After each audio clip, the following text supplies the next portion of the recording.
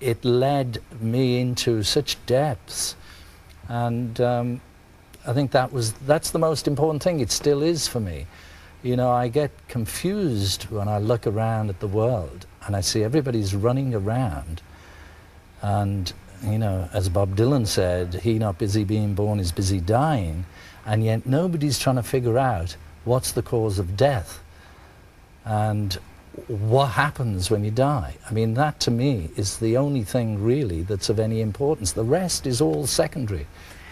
I believed in the thing that I read years ago, which I think was in the Bible. It said, knock and the door will be opened. And it's true.